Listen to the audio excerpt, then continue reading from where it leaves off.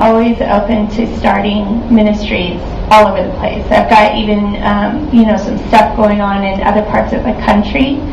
And yeah, forever my heart will be for these girls. I know that I might not be the leader of the pack, doing all of this forever. I think there will be a time that maybe I step down and bring someone else up to go into the porn conventions and things like that. But yeah, my heart will always be to have a place in churches open, churches all over the country and the world, where a woman in the sex industry can feel like she would be welcomed and loved there and have an opportunity.